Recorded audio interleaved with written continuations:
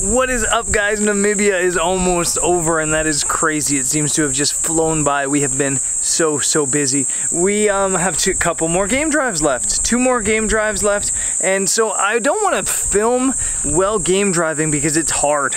It's hard not to disturb the animals, it's hard not to disturb the participants, and I'm teaching on this this workshop, obviously. So instead I kind of want to talk about my approach to wildlife photography on safari, because the approach on safari when you're in your own vehicle or on a safari vehicle is very different to like a professional wildlife photographer. A professional wildlife photographer is probably out on their own or out with an assistant. They're probably in a hide or at least moving around in a way that gets them kind of almost more hidden shots. We're very much exposed. We're kind of like the caged people, whereas the animals are roaming around free. So the approach, I think, when you're on safari is way different than a professional wildlife photographer. So we're gonna go out on this sunset safari. I'm gonna talk a lot after that about my approach and things that went through my head and things I was looking for. So here's some B-roll of some safari stuff. Wildlife photography isn't about the photography, it's about the animals. A world-renowned wildlife photographer once said to me, "I don't really love photography, I love animals. I love nature. Photography is simply my means of preserving nature. Photography is my method of argument, because if people see these beautiful animals in my photos, they have to be moved enough to protect them. To me, wildlife photography is about conservation." I couldn't agree more. But when you're there in that safari vehicle, wildlife photography is about being humbled too. There are few places in the world where one feels more vulnerable than steps away from a 15-foot tall giraffe, or rolling beside cackling hyenas on the prowl, or feet from the eyes of a house-sized elephant. Wildlife photography is about realizing how small you are in this world and appreciating it. It's not about feeling weak though. It's not about feeling useless or hopeless. It's about understanding that the world is bigger than us. And it's about being okay with that. There's nothing like being on safari. There are few places in the world I'd rather be than sat on the savannas of Africa staring out into the flats and brush, surrounded by the potential of something incredible happening. Whether it's as simple as spotting a beautiful steenbok or as intense as being charged by a black rhino.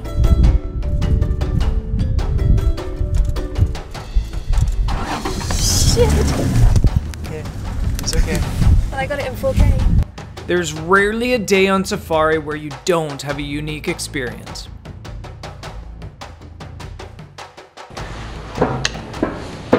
That's enough B-roll of the animals. Namibia is unbelievable, and we had such a good time in Etosha. It was just phenomenal. We didn't see a leopard, but aside from that, we just had so many crazy encounters, and I wish I could have vlogged that, but when you have a big group like I did, you can't vlog it. And so, I'm sorry I couldn't vlog properly in Etosha, but we had so many epic sightings. We saw a bunch of rhinos, both day and night. We saw mating lions, both day and night. We saw a honey badger. We saw giraffes, elephants. We even saw a car get charged by an elephant. We even ourselves, in our safari vehicle, got charged by a rhino, by a black rhino. We saw like 10 black rhinos on this trip. It was crazy. Anyways, we're back in Windhoek now. I've never been so dirty in my life. My jeans are just dirty. They're ripped to pieces, not because I was attacked by a lion, but because somebody tricked me into buying the style ones.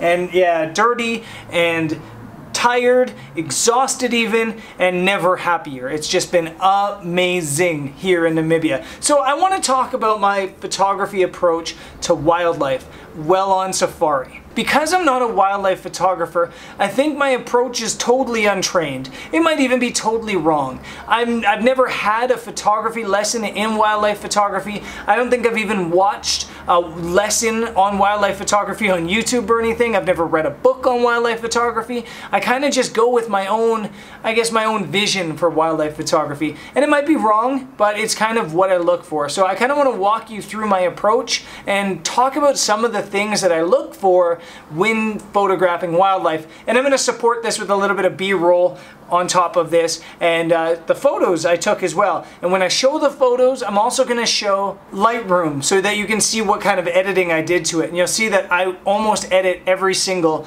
animal image exactly the same. So I have all of the information on my phone, all the things, the ideas, the thoughts I wrote down. The first part of my approach to wildlife photography is that I rarely photograph the entire animal. I find that when I'm trying to photograph the entire animal, I kind of lose the story, or I get so focused on photographing the whole animal that I kind of cage the animal. And what I mean by caging the animal is there's too tight of a crop and there's no dead space for the animal to move or the story of the animal to move. So I really rarely photograph an entire animal. So often I have the opportunity to, and I'll just crop off half of the animal and photograph with a little bit of dead space. And one of the important things is you can't just crop off a little part of the animal. You have to crop off like half or 3/4, otherwise it looks like it was an accident. But if you use it in a way that enhances the story or adds some mystery to the story, it can really work, I feel.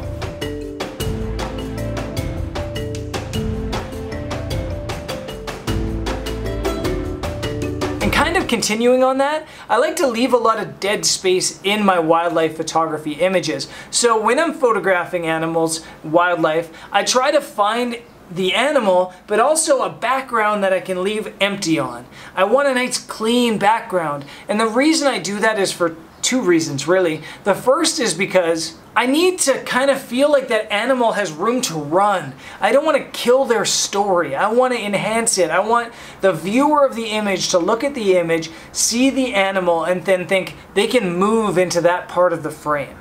And the second reason is because I try to sell photos. That's my job. I try to sell photos. And advertisers so often need dead space in the images. If you're selling fine art photography, it's okay to have, you know, the whole image totally consumed by the animal or animals. But if you're in the business of selling photos for advertising, commercial, or even advertorial, or even editorial, you need space for words. You need space for that marketing to go. So if South African Airlines starts a route to Namibia and they want to advertise that, they can buy an image that has all that dead space, and they can put things like their prices, they can put their logo, they can put their terms and conditions. There's room for them to advertise. The dead space is really important for that reason.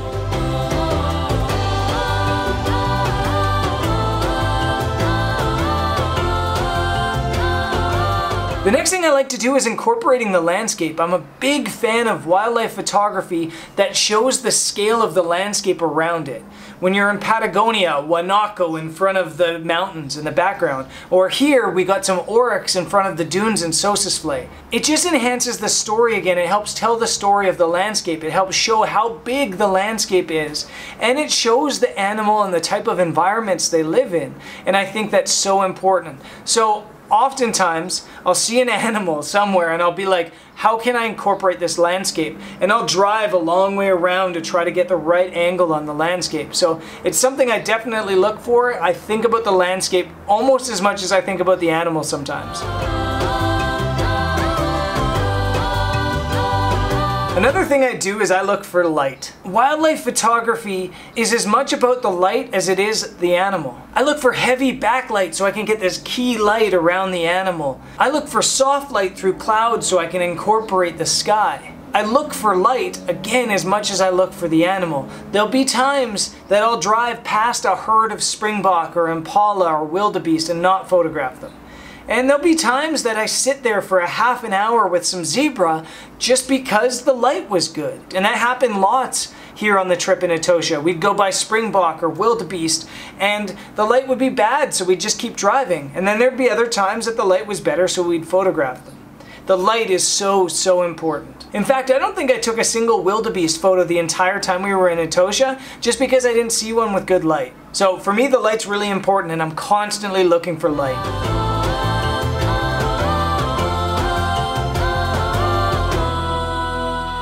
I'm also looking for things to bokeh, things to blur out, both in the foreground and the background. My approach to all types of photography, whether it's landscape, travel, street photography, architecture, or wildlife photography, my approach is depth.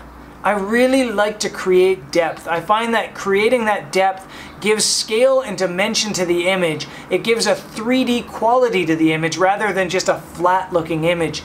So again, There might be times that I'll drive right by a bunch of zebra because there's nothing in the foreground, nothing in the background, there's nothing to show the scale and the depth. And there's other times that I'll find some grass in the foreground or the background, and I can create that blur both in the foreground and background and really show the depth to the image. I shoot a lot of my wildlife photography at really low apertures, at f4, 5.6, because I really like that blurred out look in both the foreground and the background. I love images, for example, of elephants that have a lot of grass in the bottom and you just see the elephant sticking out of the top.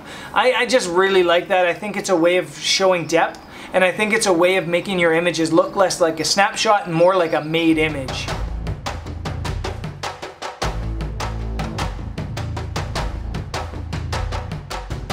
And the last thing is I really like to look for the eyes of the animal. Just like people, you need the eyes to show the emotion. It'd be rare that you would take a portrait of a person and not capture their eyes.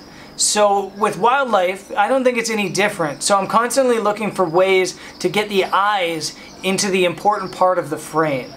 I'll do two things with the eyes. I'll either try to put them at the 2/3 mark of the image, or sometimes what I really like to do is put the dominant eye smack dab in the middle of the frame. I think when that dominant eye of an animal is right in the middle of the frame, it can really show a lot of power and emotion in the image. So that's my approach. I think that's it wrapped up pretty quick. And I've said all this about the safari, about being on safari. And the reason that this is my approach on safari is because you don't have control. You can't get out of your vehicle on safari. You can't track animals on safari. You can't set up a photo blind on safari. You really can't even track animal behavior on a safari. You're literally at the whims of nature, and so you can't plan things out. You really kind of have to wing it. And I think that my way of winging it, Natosha, kind of worked. I'm quite happy with at least 5 of the images I shot there, and I'm quite happy with some of the oryx photos I took in Sossusvlei. And overall, I think my wildlife photography from 5 years ago, the first time I came to Namibia, to now is leaps and bounds better. And I'm really excited about that, and I'm really excited for the next chapter when we get back to South Africa and we get to do more wildlife photography in places like Kruger National Park, Kalahari National Park, and elsewhere. So stay tuned to the channel. Tomorrow, Jody and I are driving all the way back to Cape Town. We're going to break it up into 2 days probably, but we're driving all the way back to Cape Town, and then I'm going to do a roundup video from Namibia where I show and share all my favorite photo locations all over the country. I'm just going to round it up and show you where I made every single one of my favorite photos, not just on this trip, but the 3 previous times I came here as well. So stay tuned for that. It should be fun, and I'll see you guys there. Peace.